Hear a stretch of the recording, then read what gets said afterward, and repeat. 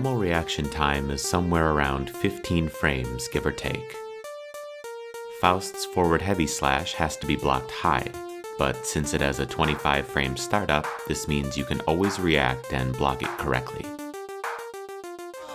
It's Stephen Hawking! Oh, 6-7! Nage! He takes it!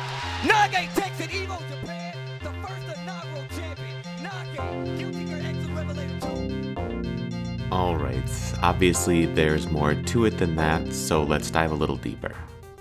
The startup time for a move doesn't tell you the whole story. It only tells you how much time will pass between when the button is pressed and when the thing happens. If you can't see the move, you can't react. What really matters is how soon you can differentiate the move you're looking for from all the other things the character could possibly be doing. For example, Magneto can jump and quickly dash down at you and go for an air attack that has to be blocked high.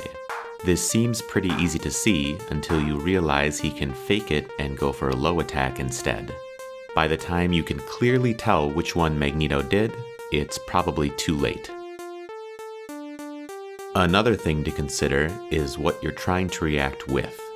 The theoretical 15 frame average reaction time is how quickly you can react to something in a simple binary way, like switching from crouch blocking to stand blocking. If you want to react with something requiring a more complex input, you have to take into account how fast it takes you to physically input the move. On top of that, you have to consider how long it takes the move you're trying to react with to start up. Back in 2012, Michael Kayan O'Reilly, aka the maker of I Wanna Be the Guy, aka that game that'll make you hate yourself, wrote an article about a concept he referred to as the mental stack.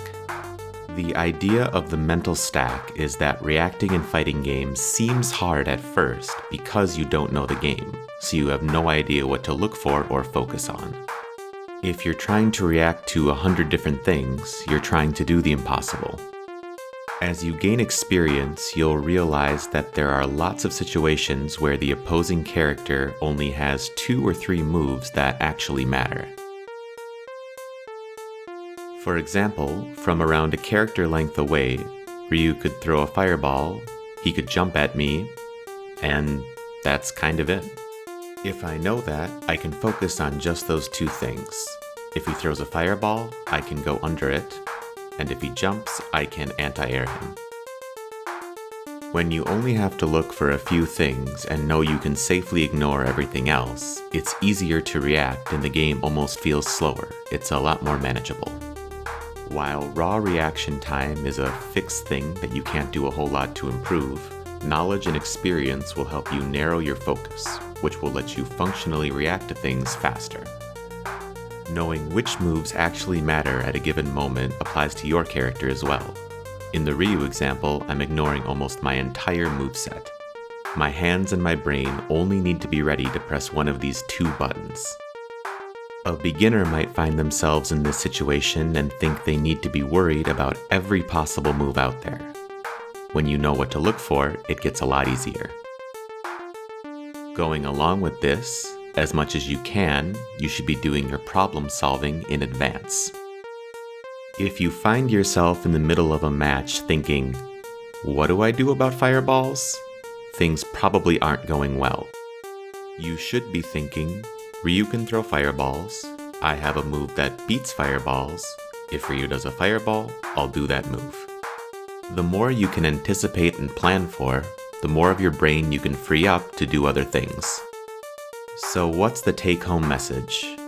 First off, this isn't easy. Nage took out Omito and won Evo Japan with a move that starts up in 25 frames. Even when you're a pro, there are situations where it's tough to know where to focus and what to try and react to.